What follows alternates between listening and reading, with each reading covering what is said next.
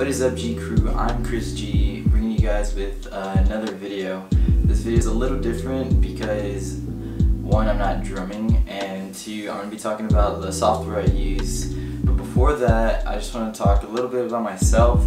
Right now, I'm 20. I also go to college. I go to church. I've been a drummer pretty much all my life. That's pretty much it. But without further ado, guys, I'm going to talk to you about what software I use and actually how to get it. I actually use HitFilm Express and the Pro version. We won't be discussing about the Pro version, we're just going to be strictly discussing HitFilm Express. So the first thing you're going to want to do is just open up your browser, search up for HitFilm Express download.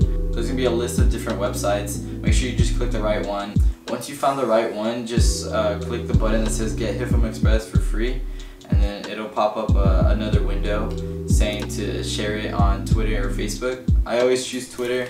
I mean, your preference is yours. It doesn't really matter. Later on, you could always take it off your timeline if you really don't want it on there. So it's just going to ask you to put in your information to access, whatever social media platform you choose. So once you've done that, another window will pop up. And that window is going to ask you to create an account with HitFilm. So all you do is put all your information in there, just follow along. Once you've downloaded it, just give it some time. It's going to load for a little bit. Once the installer is downloaded, just open it up, hit the next button a few times, and there's going to be a little checkbox that says I accept the terms and conditions. Just accept that, and then you're just going to keep going, and it's going to ask you typical or custom, and then I believe complete. I always choose the complete edition just so I can have everything on it. I've never chosen the other two. I honestly don't know what those are. Once you're done with that, just hit finish, and then HitFilm Express will finally start downloading. Put in the same information in, and then it'll ask you to restart the software. So just exit out, reopen it. So once you've downloaded it, guys, you can start your projects and whatever you plan on doing in the future. Thank you guys for watching. Please comment, like, and subscribe. If this video was helpful, please let me know.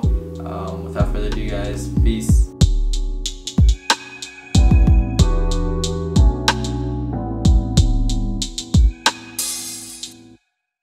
In this video, I hope that you guys, that's gonna ask you to accept the terms and conditions. So just accept that, and then, oh no.